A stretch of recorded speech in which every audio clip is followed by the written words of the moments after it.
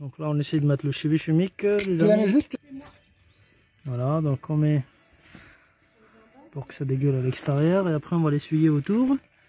Et voilà, le cheville chimique, c'est fait les amis. Le temps de séchage, c'est dans cette période-là, minimum entre 1 heure et 1 heure et demie les amis. Voilà.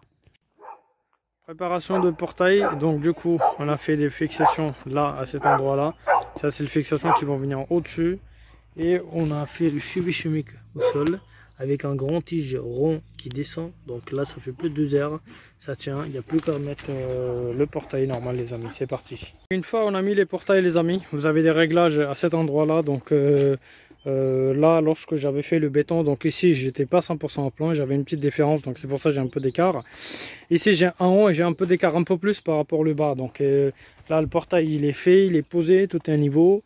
Voilà, donc là il manque juste à faire le serrure et la cale de bas.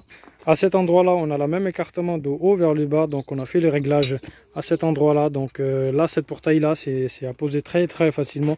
Par contre sur le notice ils nous disent de garder, écarter 2 cm et demi, alors que le 2 cm et demi qu'on avait fait, on avait percé le premier trou, sauf qu'il fallait écarter 3 cm et demi.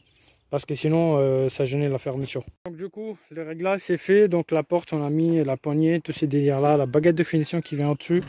Voilà, donc je vous montre cette baguette de finition, on a mis beaucoup de temps à comprendre parce qu'on ne savait pas où que ça se mettait la baguette de finition. Donc on vient de comprendre que la baguette de finition elle se met pour éviter qu'on voit le jour entre les deux fermetures. Regardez, hop, ça tient les amis. Donc on ouvre, ça se ferme parfaitement, donc vous avez un blocage butée de porte, voilà,